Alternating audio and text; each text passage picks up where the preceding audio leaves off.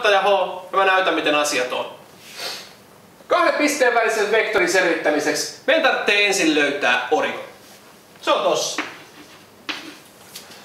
Tää homma toimii ihan samalla lailla riippumatta siitä, puhutaanko me tason vektoreista vai onko meillä avaruuden vektorit käytössä.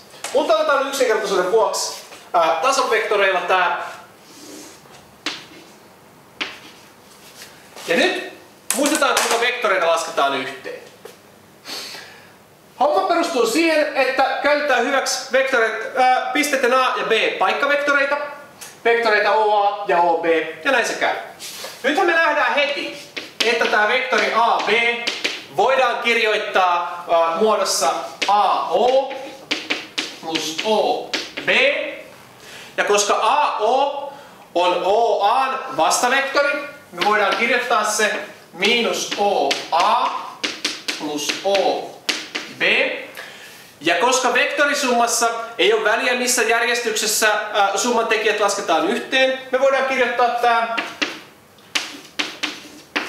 OB miinus OA. Eli saadaksemme vektorin AB, meidän täytyy vähentää loppupisteen B paikkavektorista alkupisteen A paikkavektori. OB miinus OA.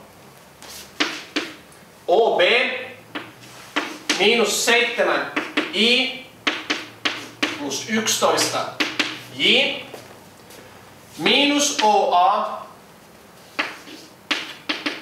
5i plus 3j.